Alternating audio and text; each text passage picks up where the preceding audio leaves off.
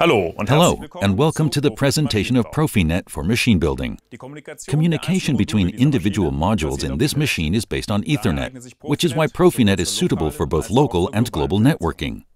The open architecture of the PROFINET Ethernet standard enables IP communication beyond the boundaries of local area networks. This offers you a series of benefits, including optimal machine servicing and quick troubleshooting, validation of diagnostics data in the PROFINET network with the help of the TIA portal, and diagnostics of the entire machine over vast distances per remote access with our management platform SINEMA Remote Connect.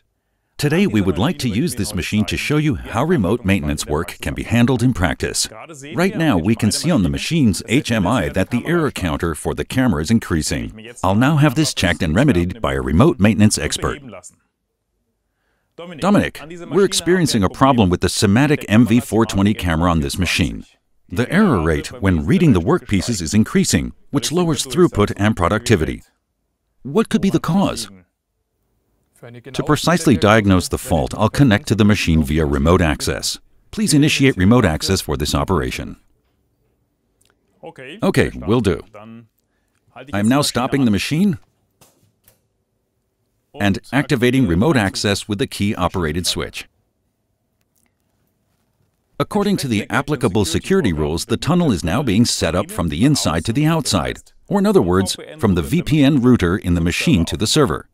In our case, the service technician authenticates himself via two factors, smart card and password.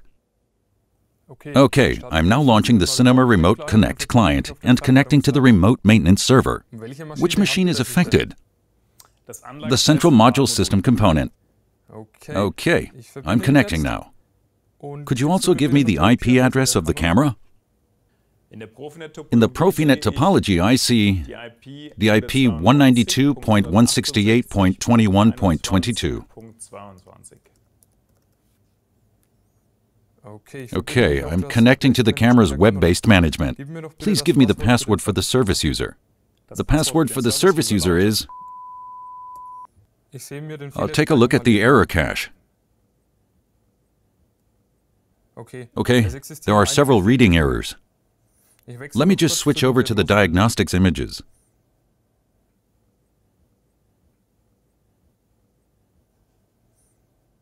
It appears as if the surface of the workpiece has changed, so the exposure is no longer correct.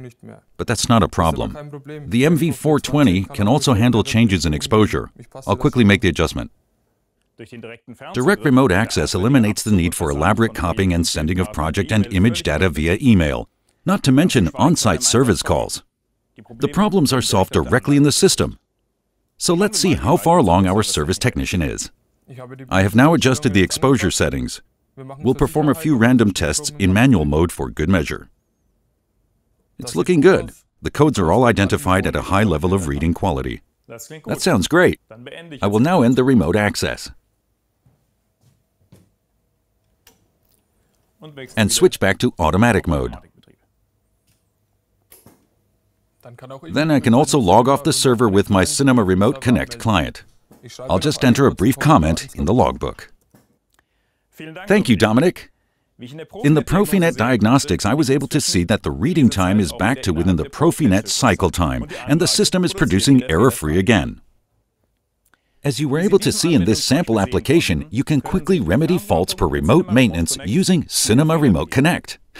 Integrated PROFINET diagnostics from Siemens as part of totally integrated automation ensure the highest level of productivity for your plant.